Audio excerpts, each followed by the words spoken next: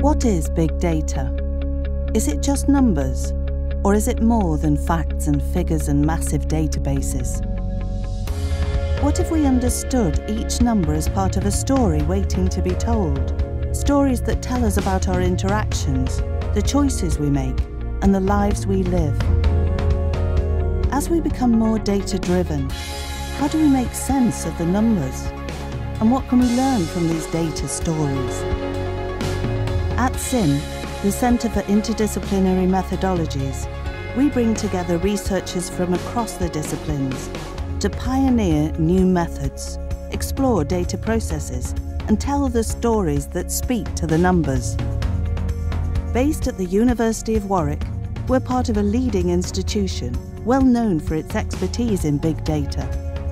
CIM operates independently so that we can ask the right questions. Questions like, why does this data get collected and not that data?